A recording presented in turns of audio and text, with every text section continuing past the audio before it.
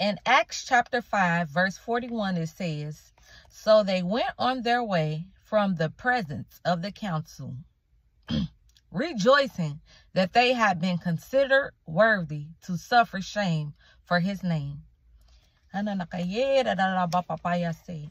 Acts chapter 5, verse 41, it says, "So they went on their way from the presence of the council, rejoicing that they had been considered worthy to suffer shame for his name." So this prophetic word is going to be called suffering with Christ, to reign with Christ. Suffering with Christ, to reign with Christ. So in Acts chapter 54, it says, "So they went on their way from the presence of the council, rejoicing." And when I looked at the definition of rejoicing, it means to feel or to show great joy or delight. So they went on their way from the presence of the council rejoicing. They were rejoicing. They were to feel or to show great joy or delight. We can see that they were happy. They were feeling and showing great joy or delight, rejoicing that they had been considered. And when I looked up the definition of consider, it means having been thought about carefully. Having been thought about carefully. They had to be considered. Rejoicing that they had been considered worthy. Worthy means having or showing the qualities or abilities that merit recognition in a specified way. It also means having worth or value. It also means honorable. Worthy means honorable.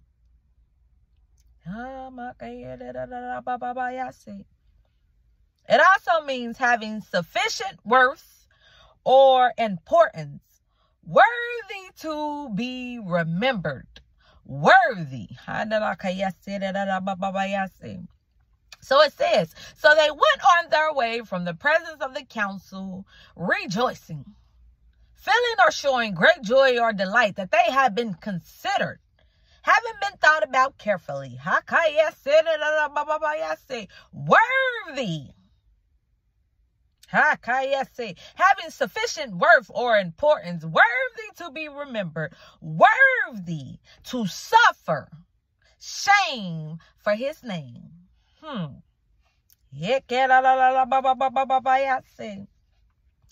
it said that they were rejoicing that they had been considered worthy, I jotted down a note and I said, our whole life we have been searching for our worth in the things of this world, when God, whom created us, already calls us worthy even before we are yet even born. You're already worthy. You're already worthy. God has a message for you today. You are already worthy in the name of Jesus. This world doesn't define your worth. No man can define your worth. In the name of Jesus, no woman can define your worth. No job, no title, no label, no position can determine your worth. God looks at you and he already sees and says you're worthy. Whew. Do it, Lord. I didn't even write that down. So our whole life we search for our worth in the things of this world, when God, whom created us, already calls us worthy, even before we are yet even born. Speak into your atmosphere today. I'm worthy. I'm worthy. I'm worthy. Speak it out your mouth. Say, I'm worthy. I'm worthy. I'm worthy. Claim it. Receive it. Father, we receive it and we accept it today in the name of Jesus. Let the word be rooted in you in the name of Jesus to lay hold of it. Claim it, speak it, declare it. I'm worthy in the name of Jesus.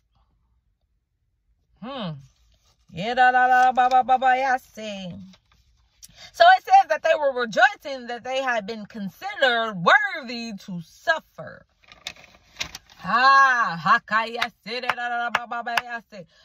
Worthy to suffer. Worthy to suffer? Hold on now. See, that's where we get all twisted up. To suffer. Worthy. I gotta be counted. You thought about me, Lord, carefully so that I could worthy to suffer? Oh, Lord. So when I looked up the definition of suffer, I learned something new today. We have to be worthy, considered, thought about carefully to suffer. To suffer. Suffer means to experience or be subjected to something bad or unpleasant. Suffer means to experience or be subjected to something bad or unpleasant. Hold on. So I have to be thought about carefully, considered, worthy, just to suffer, just to experience something bad or unpleasant. That's not making sense to me. But if you go on, it says that they were rejoicing that they had been considered worthy to suffer shame for his name. So, the definition of shame is a painful feeling of humiliation or distress caused by the consciousness of wrong or foolish behavior. And it also means to make someone feel ashamed. Okay. So now we're getting somewhere. So they were rejoicing that they had been considered to suffer shame. But why? His name. The name above all names. Jesus.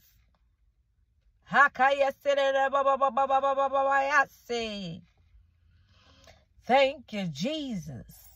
So I wrote, the suffering, the trials, the persecution, the shame, the adversities that we face in this world when we love God, when we honor God, are for his name. It's for God's glory. I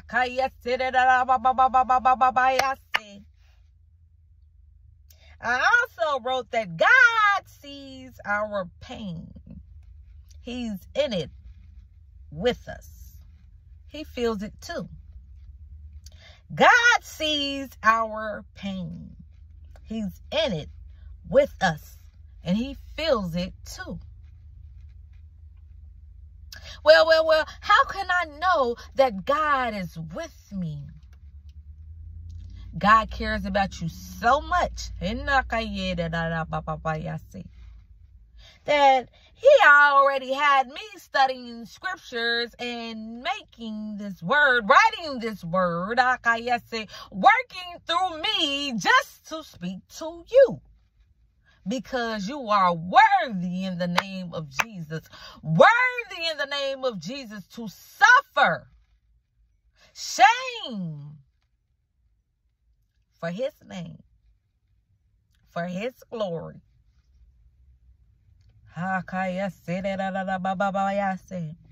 So the question is, why do we suffer for Christ? Why do we suffer for Christ? God has an answer for you and me and all of us. And the answer was given to us in 2 Timothy chapter 2, verse 12. And let me go to it. I'm so sorry. I should have had it ready. So I said 2 Timothy. Oh, Lord Jesus. Thank you, Father.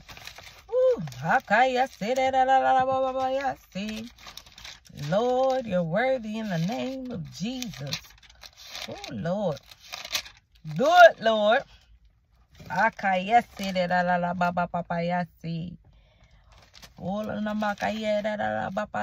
So I said 2 Timothy chapter 2, verse 12.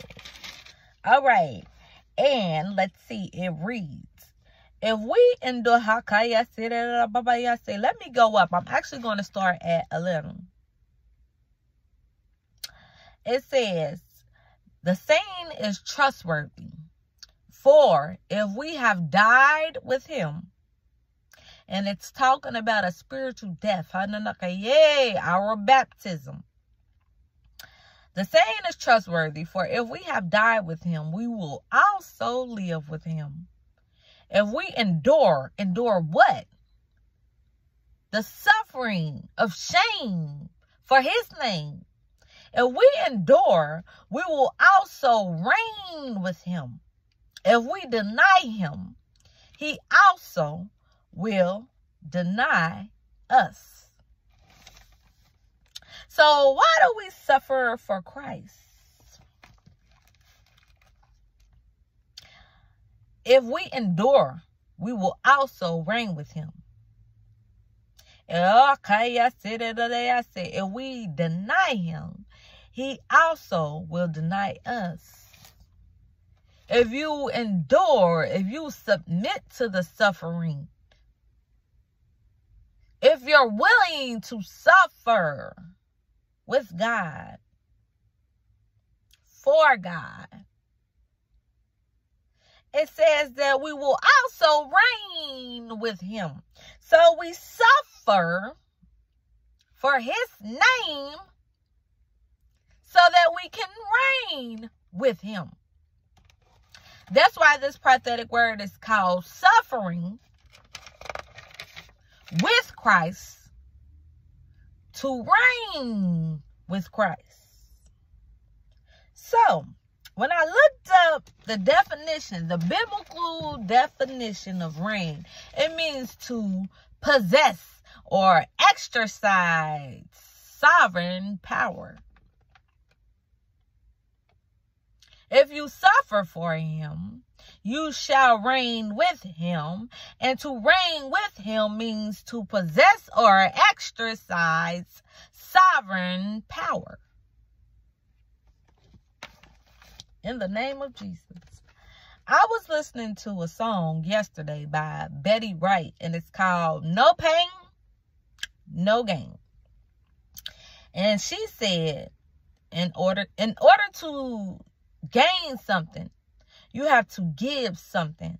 In order to be something, you have to go through something. And what she was speaking of when she said that, she was talking about a process. In order to gain something, you have to give something. In order to gain heaven, you have to suffer. In order to be something, in order to reign and to be in royal office, to possess or exercise sovereign power, you have to, in order to be something, you have to go through something. Process. Lord, Father God, in the name of Jesus, we glorify you. We lift you up. We exalt you, Lord. Thank you, God, for explaining to us why we have to suffer. God, I pray that you help us to humble ourselves and to submit and to yield to your will. Thy will be done on earth as it is in heaven, Lord God. We love you and we thank you, God. For if we suffer shame for your name, we shall also reign with you in the name of Jesus. Hallelujah and amen.